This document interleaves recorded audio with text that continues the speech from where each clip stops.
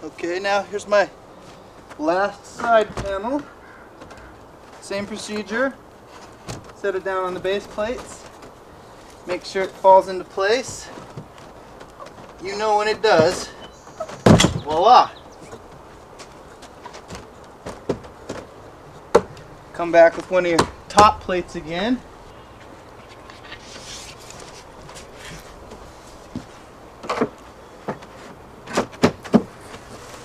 How much easier could it be?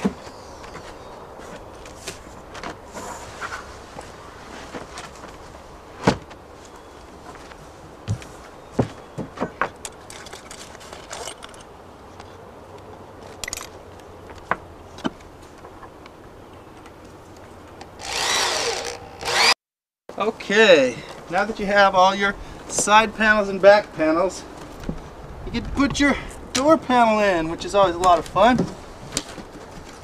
Set that on the base plates just as we've done in the past. Get it all down there like so. And you want to push it over. Go ahead and give me a little hand there, Glenn. Thank you. Push it over and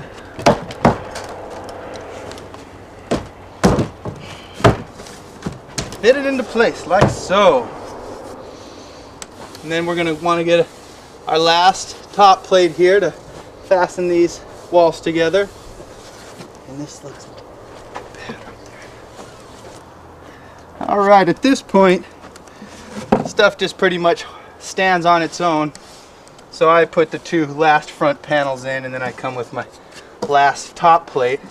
One thing that's nice about the doors here is they're already pre-hung in a panel, so you don't have to deal with any of the shimming or anything like that.